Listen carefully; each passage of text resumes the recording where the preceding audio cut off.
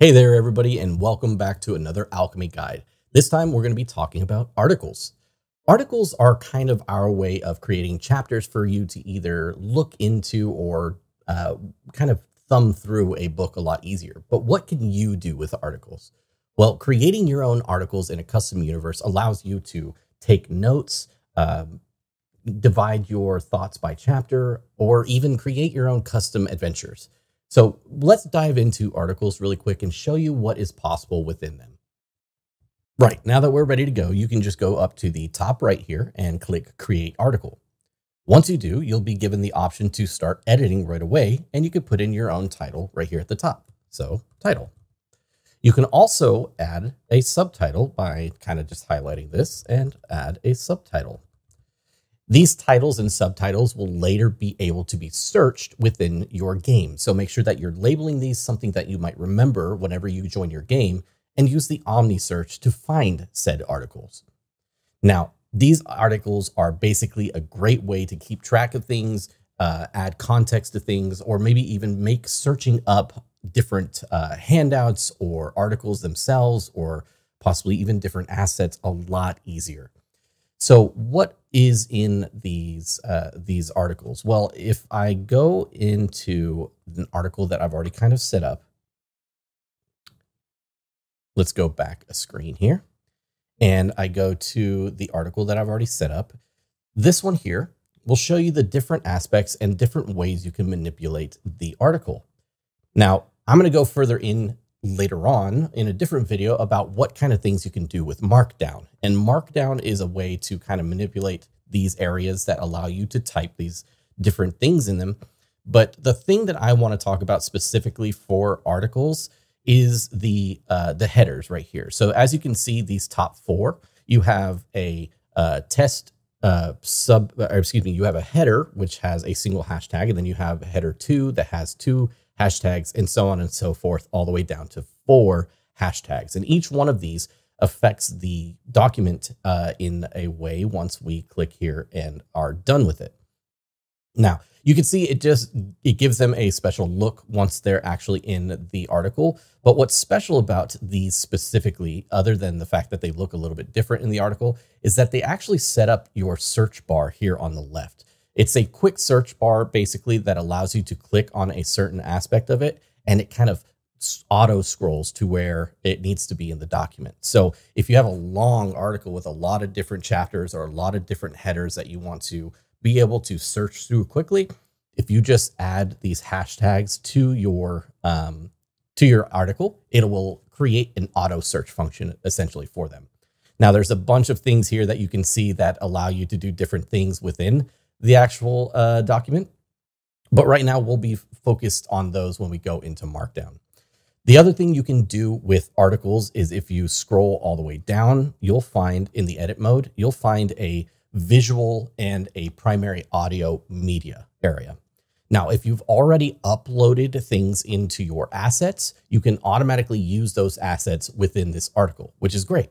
Now, if you've already seen our assets tutorial, you'll see that we're using the same assets here.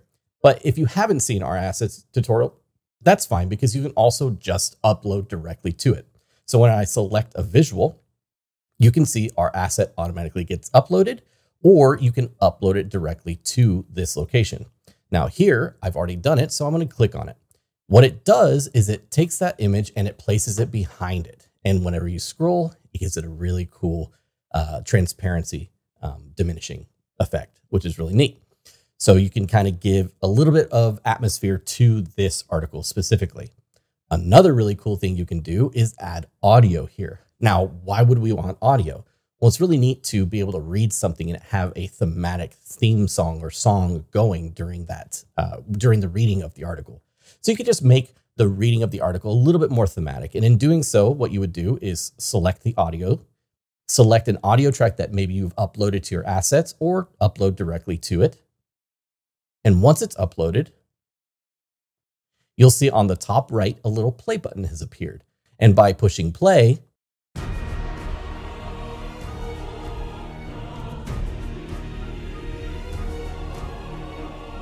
you have very cool thematic music that you can have play along while they read this article.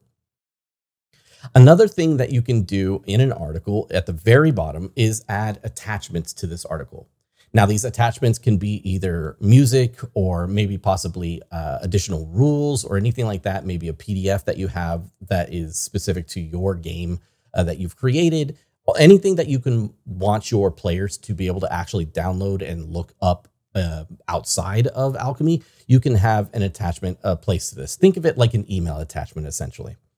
And then last but not least is the metadata tag. And this just, again, makes these articles a little bit more easy to, or a little easier to search up. So typing anything you want in here to help search these articles a little bit better, that's up to you and however you want to do that. Now that we have this article nice and done, we can go ahead and go back to our universe and you'll see that it's updated the thumbnail that's attached to it.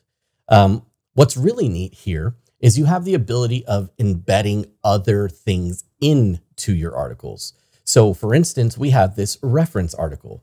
This article here has its own background, has its own headers and everything like that. But what we can do is we can make these articles placed within our original. So if I right click and click copy embed code, what that will do is essentially create a button for our players or you to reference and click whenever you are ready to in this universe. So what I can do is I'll go over to a button right here and I'm going to delete this here and I'm going to place our new button. And what that does is I just pushed I just pushed paste or Control V here. And once I click done, it creates a button with that article's name on it. What does that do? Well, now, anytime I have this article pulled up, I now have this button within this article and I can click this and it will open up the other article. Now, this one is basically a pop-up instead of like, going into the universe article because we wouldn't want to like shift your whole focus into the other article. We just basically bring this up so that you can read. And if this was longer, you could scroll through. You could even create multiple layers, essentially, where I have a button in the first document that leads to another one that has a button in that document and so on and so forth to more articles. And then you just kind of click the X's out until you return back to the original.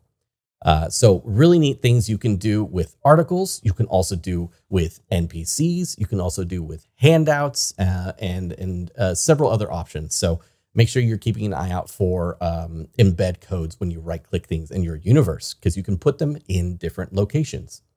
So now that we've got the inside of the article taken care of, let's talk about what you can do here in the actual universe section. So if you see, there's a couple things I want to go over right off the bat. And the first one is this button here on the top right. This basically takes it from this thumbnail view to essentially a list view.